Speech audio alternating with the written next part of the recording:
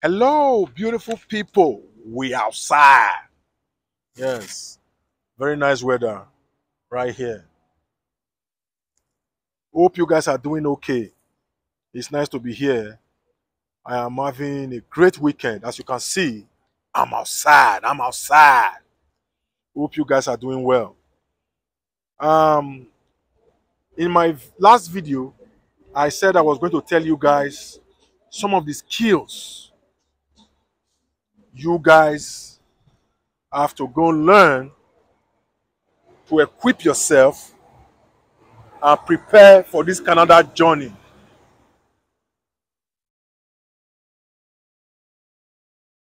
Now, it's no longer news that many people in Canada are stranded. I know you must have been seeing it on TVs.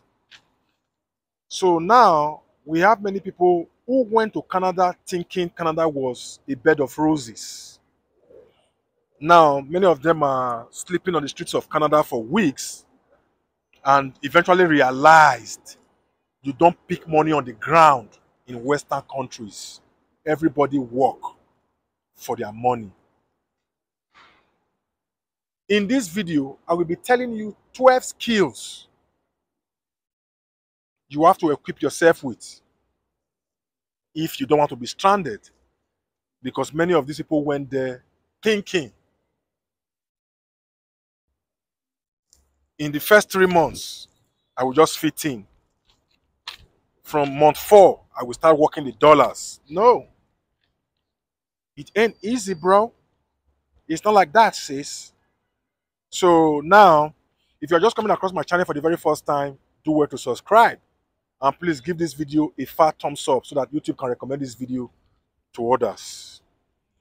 So, the 12th skill, according to research, this research was based on people I speak to on a daily basis, on a regular basis, and the books I have read and the videos I have watched.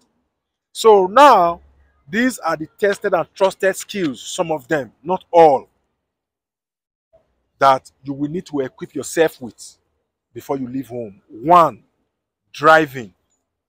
Yes. I could remember, I have told this story on my Facebook page some time ago of how a professor told me that his first job when he came here to America in the early 2000s was to be a taxi driver. With that job, he was able to fend for his family and pay rent. A professor from Nigeria, yes. So if driving is one of the jobs you see in Nigeria and you feel like, no, cannot be a driver. There are many people here whose family from Africa are depending on, and their job is to drive. There are Uber drivers in Canada who make as much as $4,000 a month, and they are still going to school. Yes, I am being honest. Don't take my word for it. Do your research. Driving is very, very important. And before you leave for Canada, please make sure you have your driver's license so that you can quickly land the driving job. If you are leaving for Canada without your driver's license, it is a big blunder. 2, shoemaking and shoe mending. Shoemaking and mending. In Nigeria, people will say shoemaker. No, me not be. I'm not going to do shoemaker. It's a big job here in America and in Canada. Yes, especially if you are good at it. These are not things you have to look down upon. If you have been looking down upon people who are doing shoemaking back in your country, it is high time you say sorry to try to go and learn it, because people are paying rent and taking care of their family doing this job.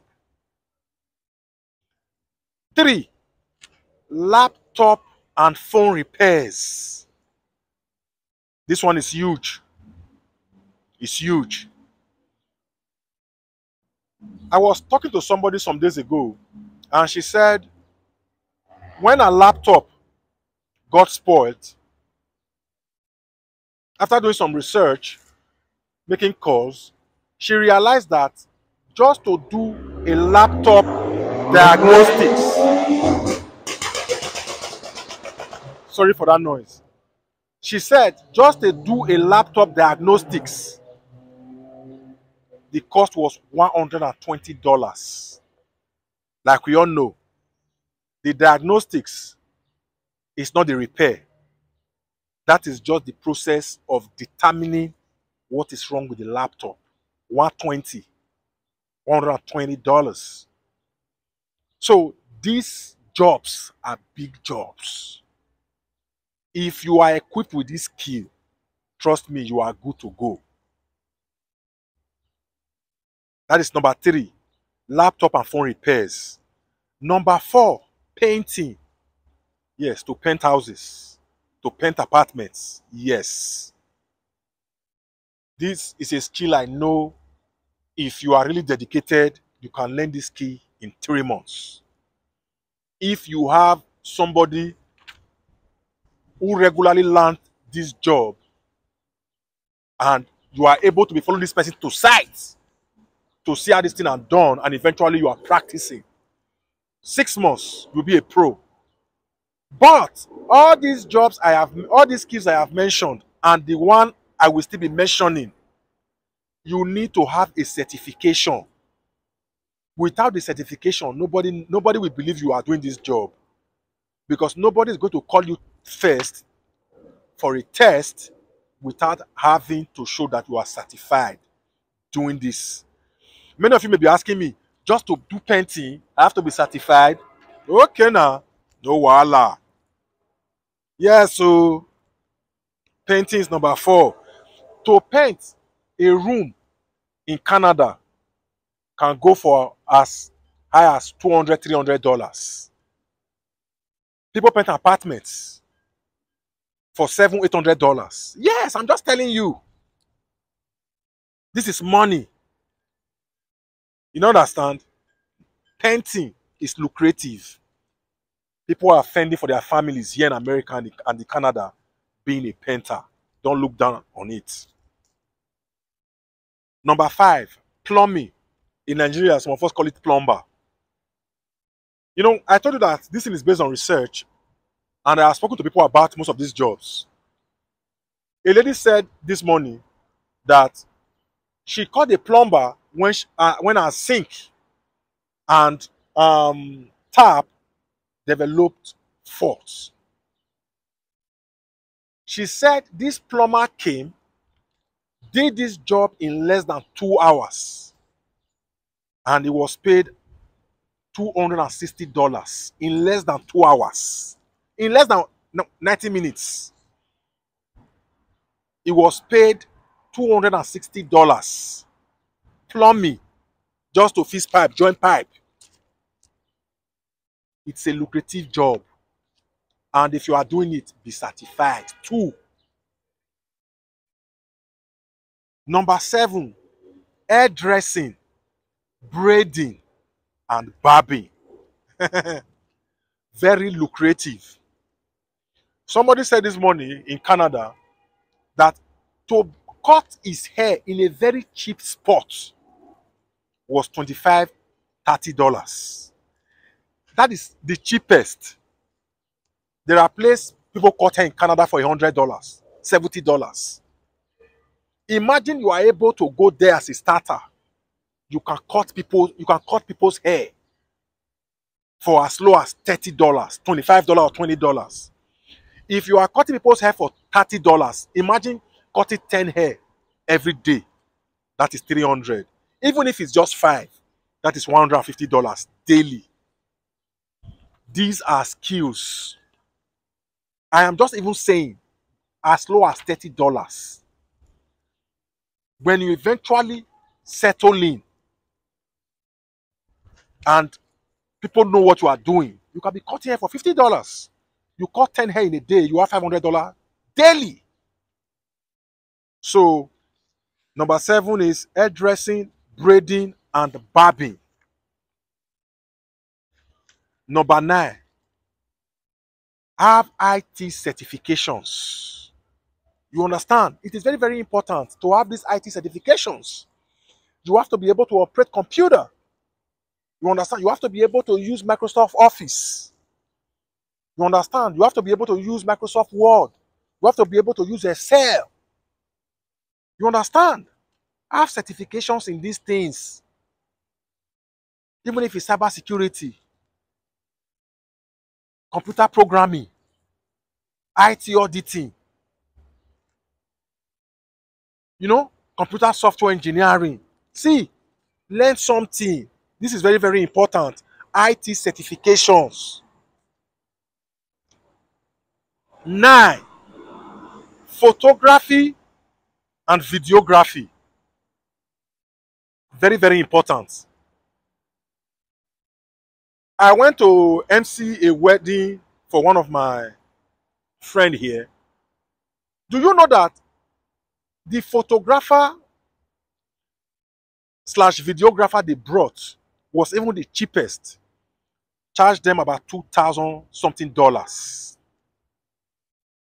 Yes. For one night. Yes.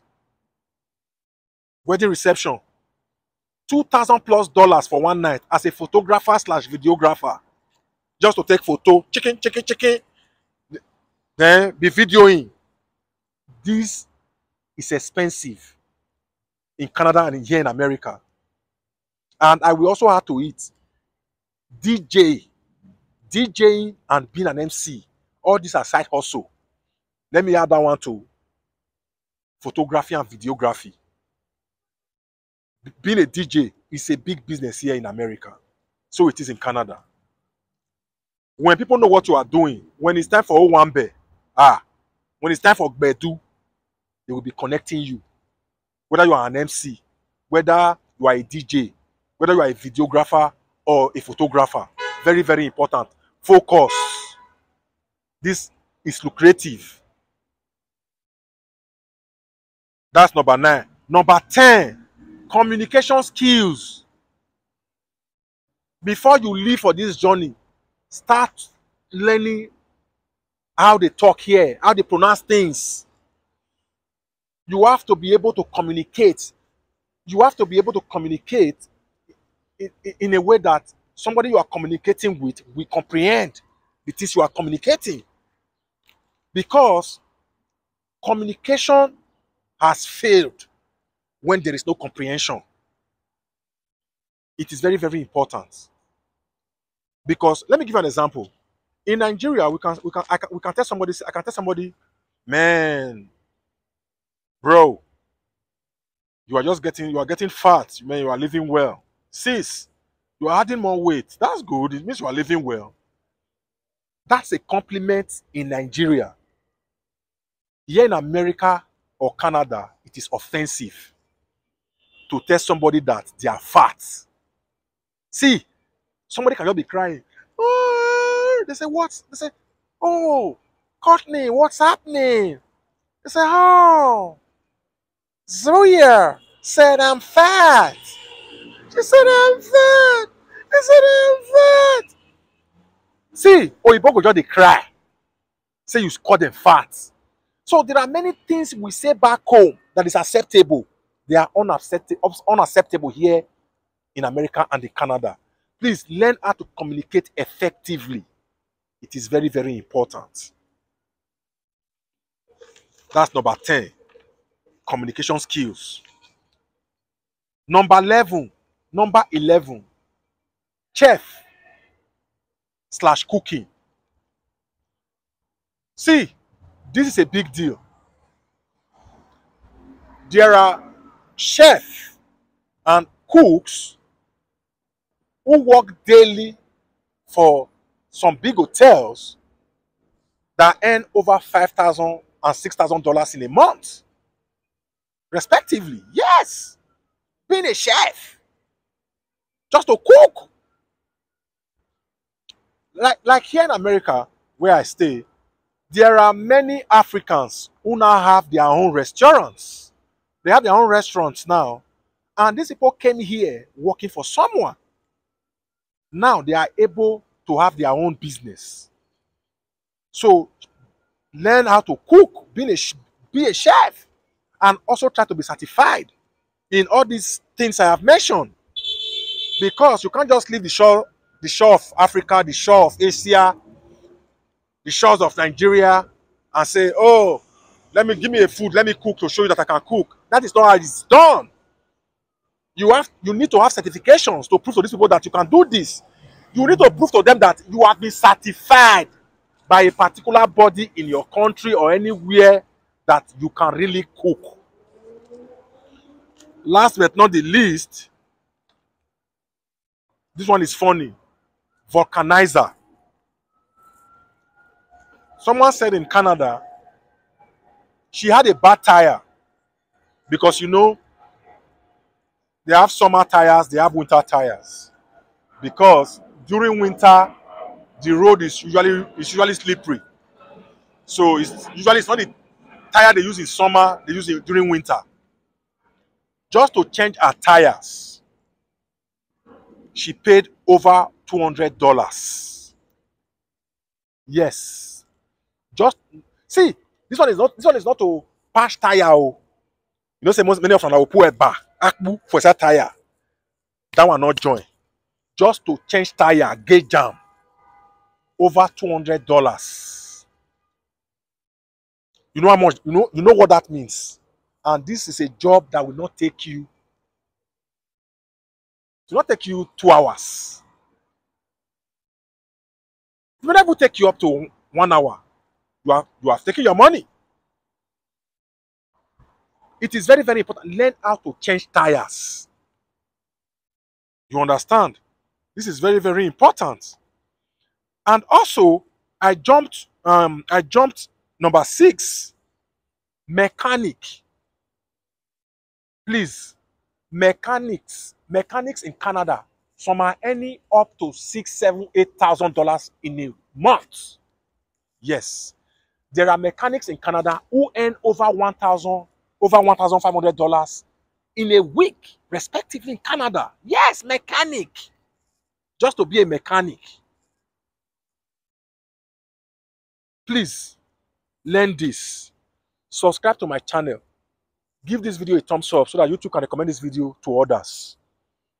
Please, we are still in the Canada season because the tourist visa, they fly. Right, left, up, down, and center. So I am doing my best to make sure you guys go there successfully. Don't make the mistakes others have made. Till I see you in my next video, my name is Noxacomedy.